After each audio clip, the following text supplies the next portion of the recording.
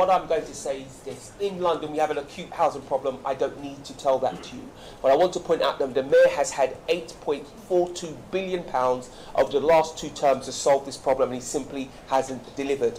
Now, some of the problems we face in London are cyclical. They're to do with the market, and he has to fight them. But of course, he constantly uses the term counter-cyclical, and he's done nothing to deliver on that. And I want to be very clear about what we're going to do as a Conservative group. We're going to be positive.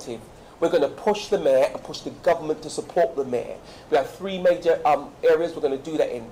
Firstly, we're going to start with social housing. So I've just written to the Chancellor to say what she could do to help the Mayor deliver in London for Londoners with her budget. Now, if I get a reply or not, who knows? But the point being, we want to state very clearly what we believe Londoners need. We want to be known as a group who come with solutions. This isn't about whining. This is about solutions.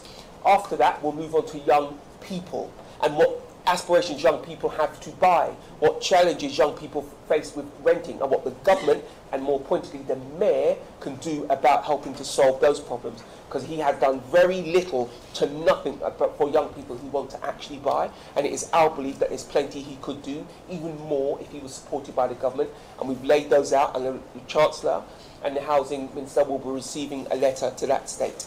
And beyond that, we want to talk about renters. London has become a renters' town, and as Conservatives, we are very concerned about that and making sure we help young people rent. And I want to be very clear.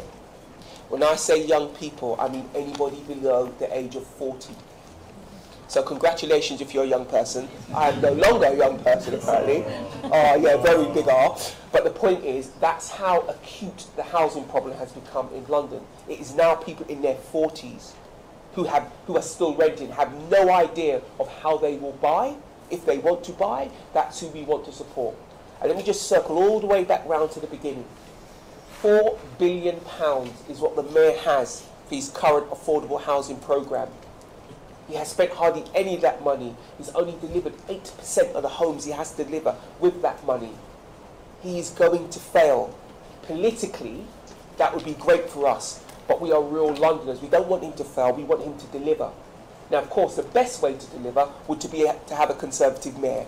But because we don't have one, unfortunately, we're going to have to push him very hard to make sure he delivers with the money he's been given by the government. Again, he's been given £8.42 billion and simply has not used that money properly. And we want to see if the Chancellor will give him more. But that's where we are on housing. Thank you.